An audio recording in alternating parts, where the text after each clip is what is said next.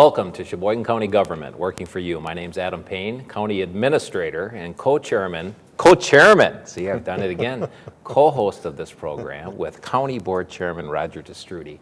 And as you know, every month we strive to bring a different program, service, department, raise awareness about the good work that county employees are doing. And we have some newer folks in county government, in fact, a newer department head who recently ran very successfully for the Clerk of Courts, Melody Lorge. Welcome, Melody. Thank you.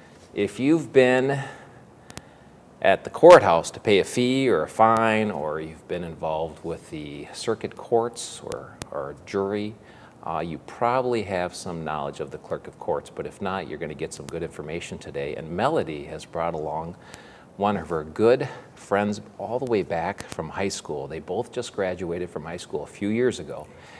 And with her today is Jennifer Zimmerman. Welcome, Jennifer. Thank you. Let me start with Melody. Melody, just share a little bit about your background. I just shared you're from Sheboygan County. Where'd you grow up? In Sheboygan Falls. I have been a resident of Sheboygan County my whole life. I'm married to my husband, Mike, for 26 years. I have two adult daughters, Ashley and Carly. Yeah. And you have been with the county for how long? I will be with the county 28 years next month. 28 years next month. I'll bet you folks can hardly believe that looking at you And here. boy, have things changed in the department over the years since then. When I started, I was the family clerk way back when, and the way we did the docketing was way different. No computers. We used these big old docket cards, and everything was typed, manually typed. I'll be darned. So and today? Technology has really changed. Yeah. And you worked for years as the chief deputy to Nan Todd, or was that more recent? That was more recent. That was probably 2.5 years ago. Okay. I started doing that. And some folks may recognize that name. Nan Todd was with the Clerk of Courts for I think over 30 years. I believe it was 35 years 35 or 36 years. Long time running Yes. Clerk of Courts, and decided to retire, and Melody decided to step up and run for office and did quite well. Yes, Yeah. thank you.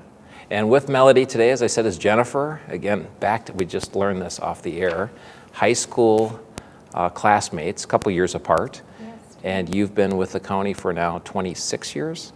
26 years. And what's your role in the Clerk of Courts office? I am the Chief Deputy Clerk of Courts to Melody. Yeah. And from the area as well? I am from Sheboygan County. I've lived here all my life. I'm married to my husband, Mark. I have adult grown daughter, Erica, and a son, Jacob, at home. And I started in the Clerk of Courts office as the filing clerk, and then I proceeded into the accounting department, and now I am her Chief Deputy. So you both have two adult children out of the nest. Out of the nest? Still on the payroll. Still in payroll. Yeah.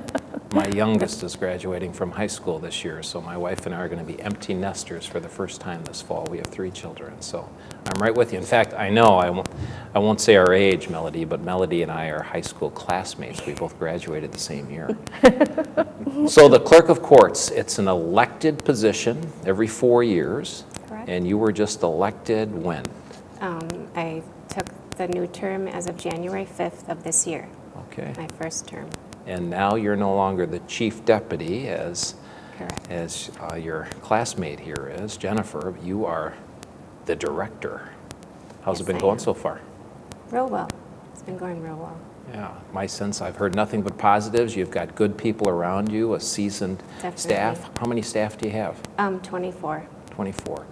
And what are the roles and responsibilities of the Clerk of Courts? If someone has never heard of it before, never stepped in the county courthouse, what does the Clerk of Courts do? We are the keeper of the court records, and we also are responsible for jury management. We provide court personnel to the courtrooms, to all 5 courtrooms, and the family court commissioners B10 courtroom to take minutes for the office. So a lot going on. Right, and we also collect all the fines, fees, and filing fees. So you mentioned there's 5 circuit courts, and if you're not familiar with that, we have 5 courts that are run by state judges, and your staff helps support those judges. What kind of work do they do to help the judges be successful? Well, like I said earlier, we provide clerks to go to court and take the minutes. Take minutes. In which they come back to the office, and we have staff that process the paperwork, do the jail papers, send out notices, enter the, all the information in the computer that was set in court. Right. Assess the fines. That's when the fines are actually assessed, if any are assessed, and then. Perfect.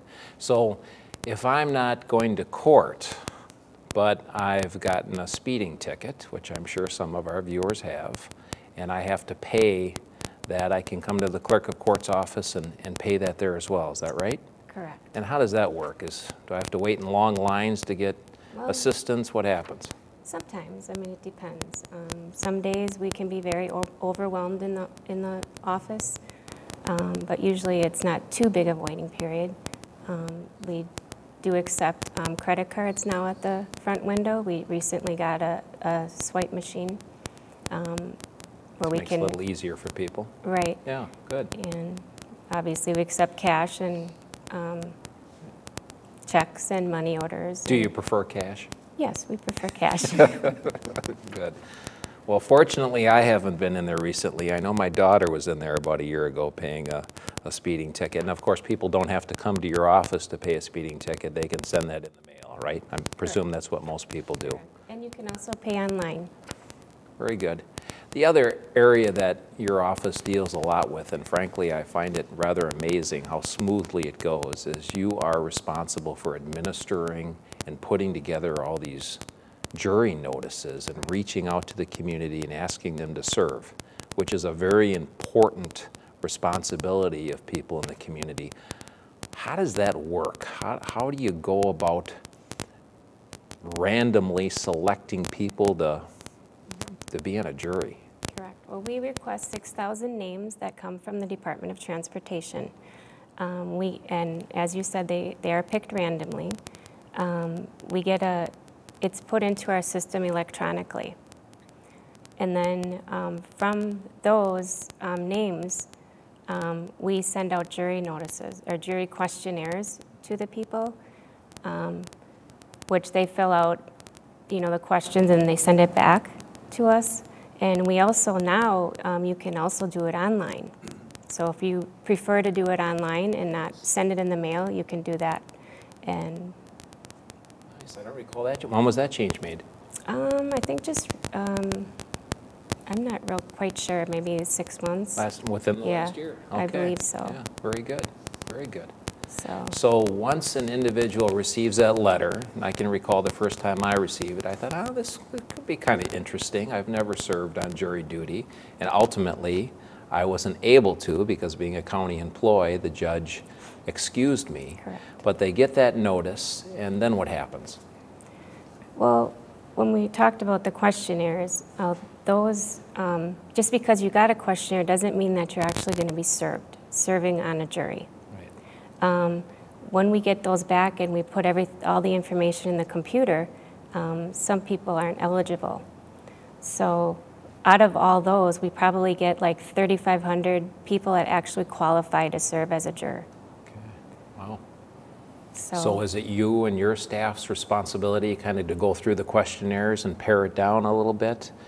And then, right, we have a jury clerk that takes care of all okay. that. And then they come in, and I can recall this a little bit, although it's been a while. They come in, and the judge is there, and the attorneys are there, I think, from both sides. And then they go about selecting jurors, and they may ask questions of them, what have you.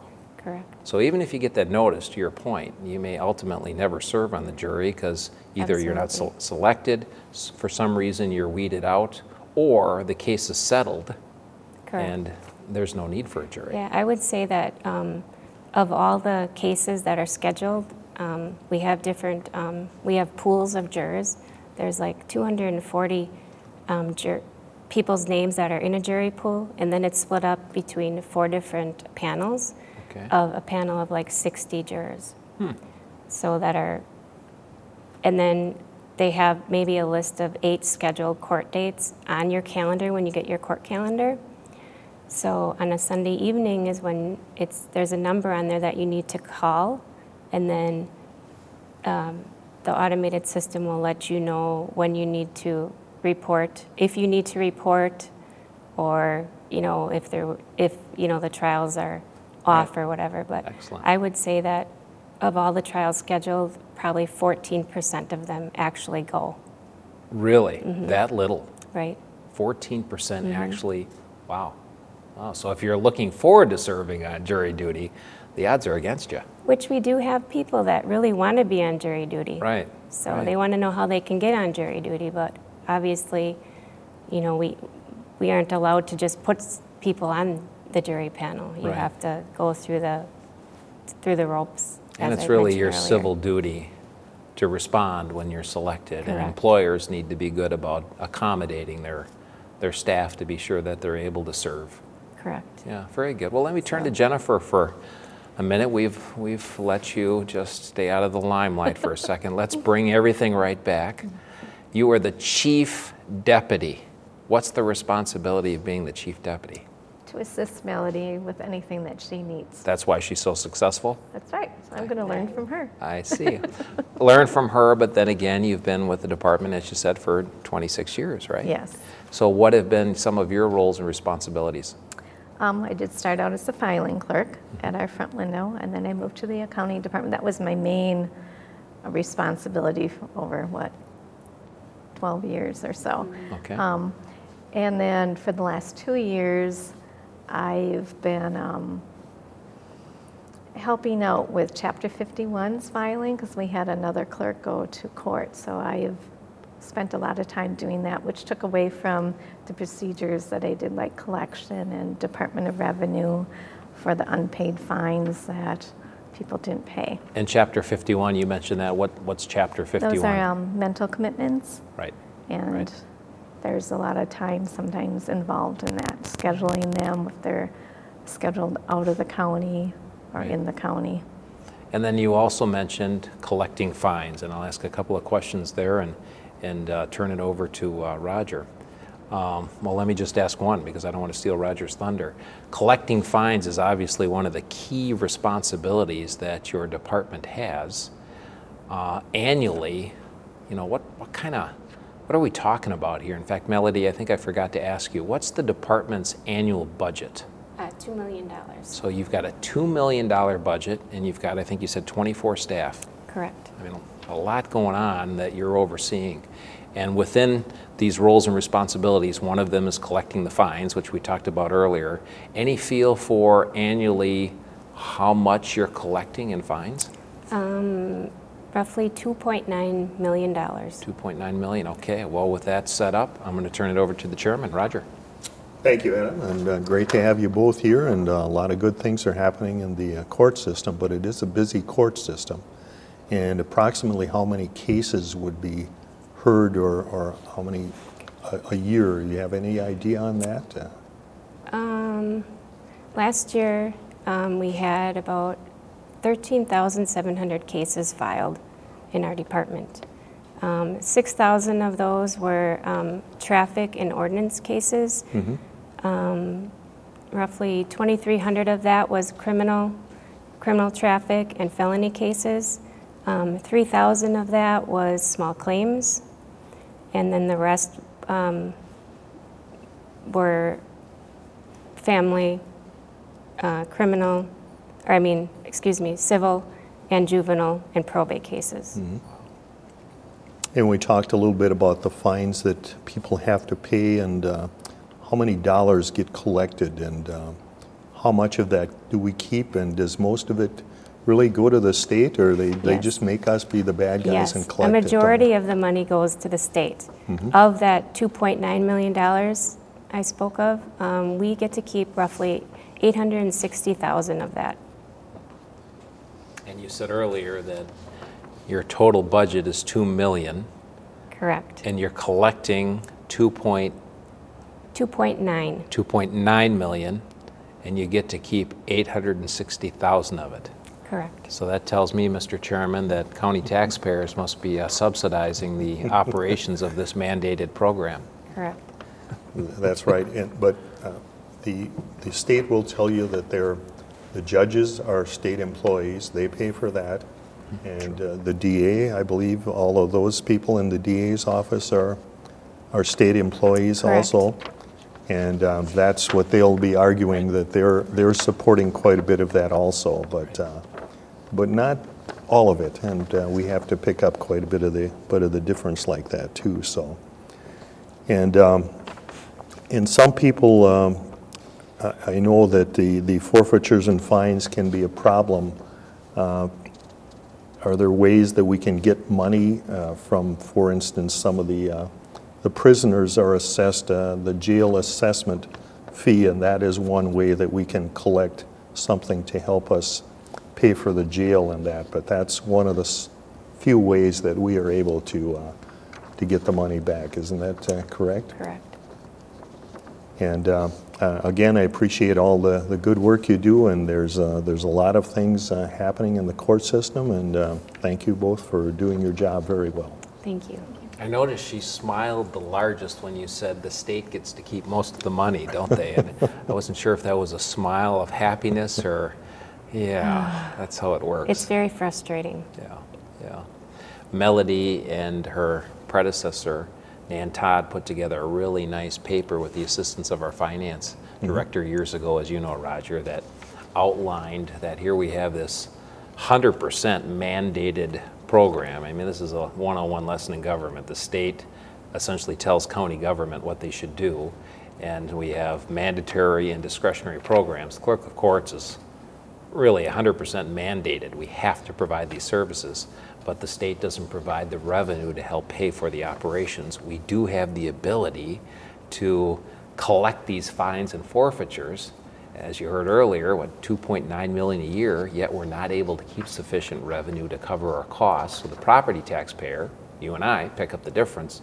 Chairman Testrudi's right on. The state obviously picks up other responsibilities as well, but the way it's supposed to work is if one level of government mandates to another level of government you're supposed to do something, generally the dollar should follow through on how to do that, or it's an underfunded program. But in any regards, as Melody said, it can be a little frustrating because when we have one-size-fits-all state-imposed property tax caps in place, it's difficult to give employees cost of living increases or health insurance increases or whatever it may be, because it's challenging. It's challenging. But I digress. Let's get back to your department and the good things that are going on. Back to the collections. Now, I know you and your staff work really hard to collect these funds, but in some cases, people just don't have the means to pay, right? Absolutely. And for years, I mean, that builds up on the books. What's the general trend there? Do you find that most people are able to pay, but it's, you know, give us a little flavor for that challenge. Well, we work with people. We really try to. But, you know, with the economy over the last several years, you know, it hasn't been good for, you know, some of the defendants in finding jobs and keeping jobs. So, but we allow them to go on payment plans. We set up payment plans. And we do try to, you know, collect the money. We send out reminder notices to people. We suspend driver's licenses. We suspend their DNR licenses. That would motivate me to pay, so they can't hunt or fish Right. until they pay. Yeah, Right. I would imagine that would be effective. We also do tax intercepts, and we send out commitments for criminal cases. And if nothing else works, then we will use a collection agency as a final. As a final step. And again, and then there's some folks who just never pay. Correct. And those dollars are just Right. never fulfilled, and people aren't held accountable essentially Right. for that, right? But our staff really tries hard to collect the money. Yeah, yeah. So they work and you've hard. got, let's talk about your staff for a little while. It seems to me you've just got some great staff. We do. Really I am experienced, hardworking. Very. I mean, we are very fortunate. Sheboygan County is very fortunate to have such good workers because they really work hard. There's a lot of paperwork that goes through our department, and they're very knowledgeable about their jobs, and they are, I don't know, I just can't say anything bad about them at all. They're just, it's great. And they're probably folks who don't get a lot of pats on the back because they're in positions where when you're collecting, you know, penalties, fines, forfeitures, you don't have necessarily happy customers at the front desk, right? Absolutely. Yeah, kind of like child support. I've always tipped my hat to those staff as well because that's tough. That's tough, It yeah. is. Well, I'm glad you're surrounded by such a good team, and I think it shows, as Roger said. Clerk of Court's office, I think, provides excellent service here. 5 circuit court judges relying on it. I've never heard a complaint from our judges about your good staff, and it just seems like you continue to make good things happen, so thank you both for that. Thank you. As you mentioned earlier, technology's evolving so much. I mean, it's just really taken off. What services are available online? What you mentioned you can complete the jury applications online. Is there anything else? The jury questionnaires online. You can pay your fines. Pay directly online? Correct. Okay. Through the Sheboygan County Yeah. website, there's a tab on there where you can pay the fees directly, or you can go directly to the Clerk of Court's department, and there are several things on there. There's like abbreviation to small claims, there's divorce information on there, information about traffic. Right. There's links on there to link you to the WCCA site, where you also can go on there and pay your fees online. Or there's forms if you would need a small claims form or a motion. There's several I do or how do I do this Nice. Very opinions helpful. on there. And Mel is going to update the Sheboygan County site because the WCCA site now has Visa and MasterCard, in which it was just one. Okay. So she's If I in the could process of jump that. in, Adam, I Please. know one thing that I know we've had some questions about, and we've upgraded the technology part of it. As you walk in the courthouse, it's such a big courthouse. There's 5 courts. People walk in, where to go. Now we have a kiosk Correct. that's really great when you walk in the courthouse in the front door. Maybe either of you can explain what buttons you can push, and I believe there's quite a few choices that'll get you to the right place, isn't it? Yeah, I think you can either enter your name or case number, and it just brings you right to the calendar. And it'll point you So, to the right. judge that the court is held in. I think Correct. that's a choice. Or you know which judge it is, you don't know where it is, or you know the case number, and then you can help direct yourself to where you need to go, Correct. isn't it? So that's another point of technology that's helped quite a bit. Right. It's an area we're trying to continue to improve based on some feedback you and I received Right. within the last year. In fact, Roger and I were in the front door, and there was a young lady looking to find some room or department and was struggling, and it just, and Roger, I think, made the comment, boy, a kiosk or something like that would be beneficial, as well as we've discussed at department heads, as you know, Melody, getting some better signage in the Right. building. It's such a beautiful building, It is. but if you've never been in it, it can be a little intimidating, and where do I go? So, And we also are very fortunate to have that desk there where we have volunteers sitting there. yes. You Yeah. know, it's good to see a lot of them are retirees from the county Right. that work there. So they got a pretty good feel for Yeah. things. Yeah, that's a great And they point. direct people, and that's really nice. Yeah, it sure is. Any new programs or new initiatives that you're considering under your new leadership of the Clerk of Court's office? Well, we would like to start e-filing soon. And eventually, we would like to go paperless. Okay. It's something we're working on. So when you say e-filing, for example, what does that mean? We'd like to. You can file documents by the computer. Okay, so everything on the computer rather than having to come in at all or ever have to wait in a Correct. line. Correct. Very good. We have worked towards this already.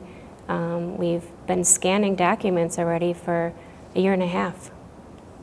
So, I mean, we're just waiting for a few more components that we need to eventually go paperless.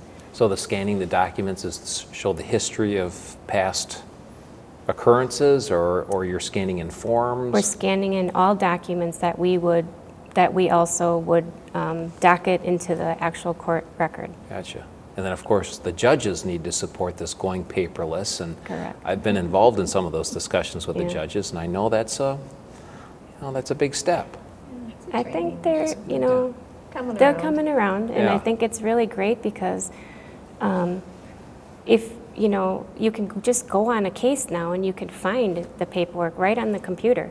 You can pull it up and it brings it up, and you don't need to actually pull a file, or if the file's not where it is, if it's up by the judge or JA or wherever. Right, I mean, you have it right at your fingertips. right. So Right. it's, Well, I know it can be done because Chairman Destrudy and the county board went paperless here, what's it been, 3-4 years now? Yes. And there were some members of the board, like our friend Dick Bemis, who, is a more senior board member, and a few others who I don't think were real enthusiastic. And now we hear consistently, everyone really appreciates having all that information available at their fingertips, and they don't have to carry around big binders Right. or cut down a forest every meeting to distribute information. So it's worked out pretty well. it's amazing. Yeah, well, that's a great Really? initiative. I'm glad to hear that. Well, thank you both for taking time to join us today. Melody, I'm so pleased to have you as our new clerk of courts. I was pulling for you when you ran. I know you were running against one of your coworkers, so I know we had two good people running. But one of the things I appreciated about your campaign was you ran as an independent. And in my opinion, county government is largely independent. We don't spend the time that the state and federal government does with partisan issues. It's very nonpartisan, and I've always felt all of our elected department heads, whether you're the clerk of courts or county clerk or treasurer, why do these have to be partisan positions?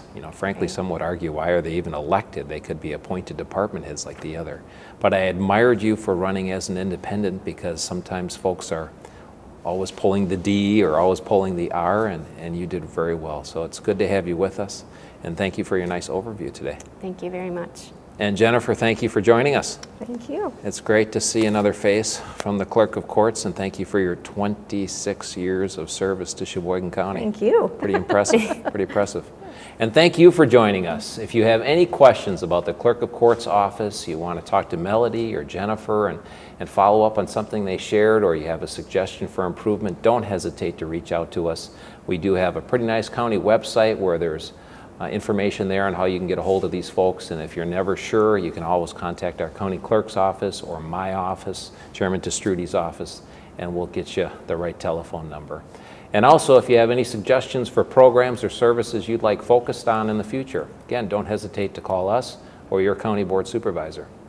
Next month, we're going to have our HR director here, Jean Gallimore.